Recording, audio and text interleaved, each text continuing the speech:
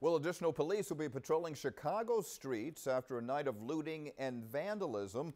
The targets were hundreds of businesses in the city's downtown area. And although it started after a police shooting, the mayor says these were pure criminal acts. Sarah Blomquist is here now with us with more on what's being said and, quite frankly, the mess left behind. Sarah. Yeah, it is a mess in Chicago today. Really a sad situation. Hundreds of looters and vandals descended on downtown Chicago early this morning following a shooting on the city's south side. They smashed the windows of dozens of businesses and made off with merchandise, cash machines, and anything else they could carry.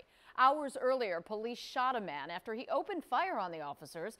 A social media post then urged looters to converge on businesses, including Chicago's famed Magnificent Mile and its luxury stores. Hundreds of additional officers were dispatched. Over several hours, police made more than 100 arrests. 13 officers were injured. The mayor and police superintendent dismissed any suggestion that this chaos was an organized protest, calling it pure criminality. I don't care. I do not care whatever justification was given for this.